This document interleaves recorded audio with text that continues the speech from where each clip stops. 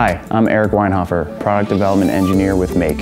If you enjoy music and blinky lights, and who doesn't, then you'll really enjoy this project. When Colin Cunningham published his fancy LED color organ in Make's Circuit Skills video series, one reader was inspired to build a simpler circuit to achieve the same goal. Aki, the LED artist, designed this bare-bones version that works great and uses only about 30 components.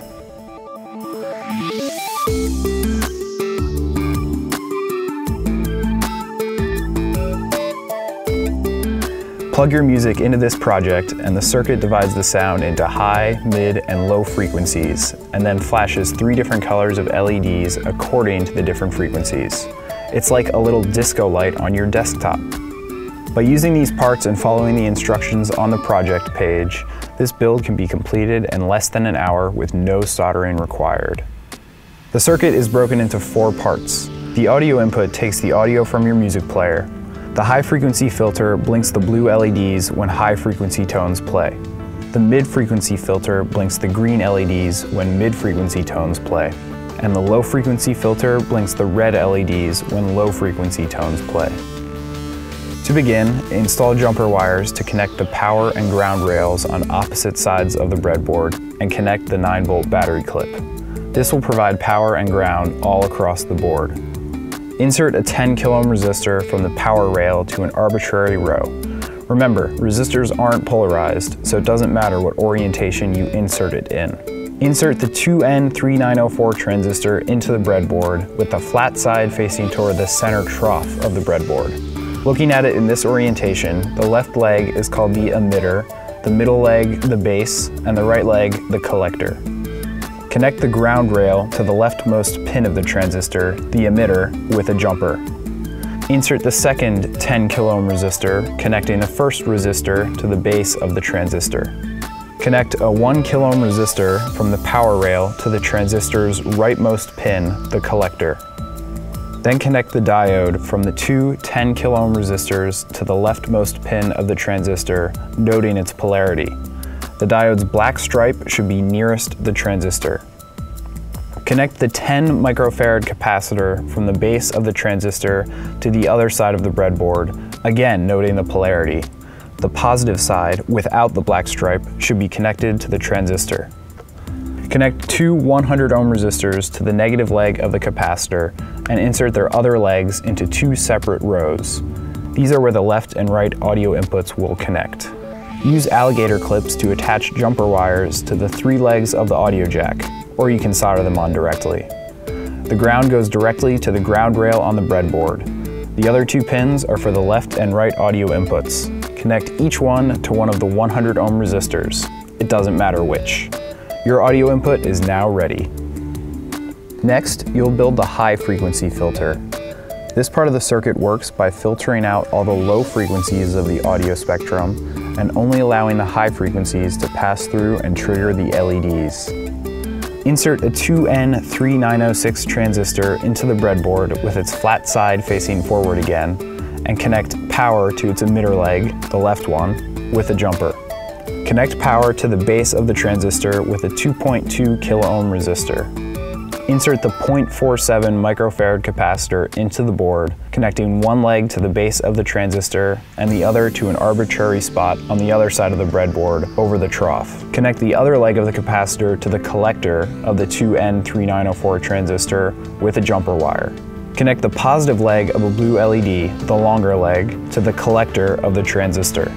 Hook up a 100 ohm resistor from the negative leg of the LED over the trough to the other side of the board. Connect the second blue LED, its positive leg to the 100 ohm resistor and its negative leg to ground. Now build the mid-frequency filter. By changing the values of the components, we are able to filter out all the high and low ends of the audio spectrum and only allow the mid-range signals to pass through the circuit. Insert another 2N3906 transistor into the breadboard with the flat side facing forward again. Connect the emitter of the transistor to the power rail with a jumper wire. Connect the base of the transistor to the power rail with a 2.2 kilo ohm resistor. Hook up the 0.01 microfarad capacitor between the base and emitter legs of the transistor. Polarity doesn't matter with a ceramic capacitor. Now connect the positive leg of the big 0.47 microfarad cap to the base of the transistor and the negative leg across the trough of the breadboard. Connect a 1 kilo ohm resistor from the negative leg of this big cap to the hub, the positive leg of the second blue LED you installed earlier. The 3 filters will all connect at this point. Connect a green LED's positive leg to the rightmost leg, the collector, of the transistor. Connect the 180 ohm resistor from the negative leg of the LED across the trough. Insert the second green LED into the breadboard, its positive leg to the 180 ohm resistor and its negative leg to ground. Finally, build the low frequency filter. In the last filter, we again change a few variables that allow only the low frequencies to pass through the circuit and trigger the LEDs. Insert a 2N3906 transistor into the breadboard with the flat side facing the trough as before. Connect power to the emitter leg of the transistor with a jumper. Connect a 2.2 kilo ohm resistor from the power rail to the base of the transistor. Insert the 1 microfarad capacitor with its negative leg connected to the base of the transistor and its positive leg connected to the emitter. Connect another 2.2 kilo ohm resistor across the trough of the breadboard from the negative leg of the 1 microfarad cap to an arbitrary spot on the board. Connect this resistor back to the hub with a long jumper wire. This connects the low frequency sub-circuit to the rest. Insert a red LED with its positive leg connected to the collector of the transistor, and then connect a 270 ohm resistor across the trough to its negative lead. Connect the second red LED, its positive leg to the 270 ohm resistor, and its negative leg to ground. And that's it.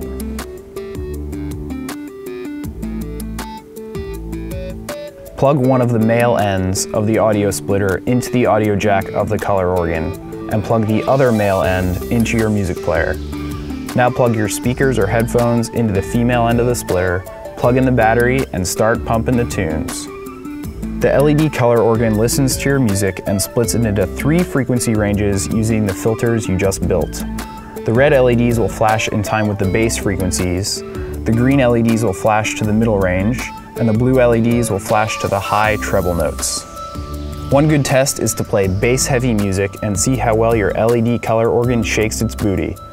We'd love to hear your experiences. Share your build notes, photos, and mods with us at the project page.